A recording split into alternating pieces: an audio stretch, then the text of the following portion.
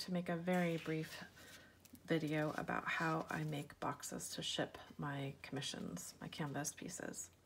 So first you go to the dollar store and you get some foam core, which is just like poster board but foam filled, and they come in large sheets.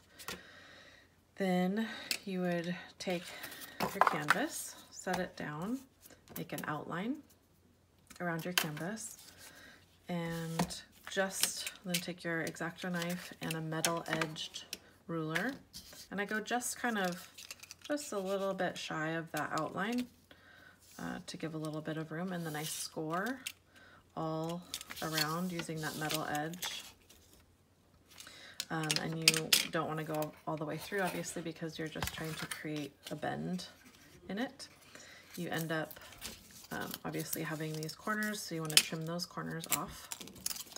So then you have a little box like this that folds up on the sides, and you just tape all the corners up, and sometimes you'll end up with a little bit of a gap, and I just use those extra bits that I trimmed off to take up room so that there's no sliding around.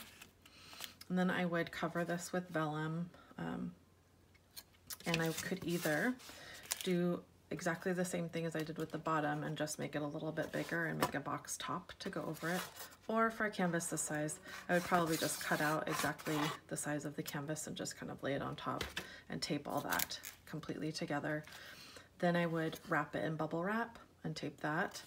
And you can either slide it into a bubble wrap envelope if it's a small piece, or I just wrap mine in heavy duty brown paper, really tape that sucker up, slap a label on it, and you're good to go.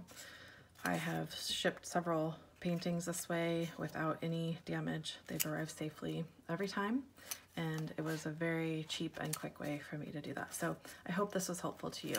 Thanks for watching.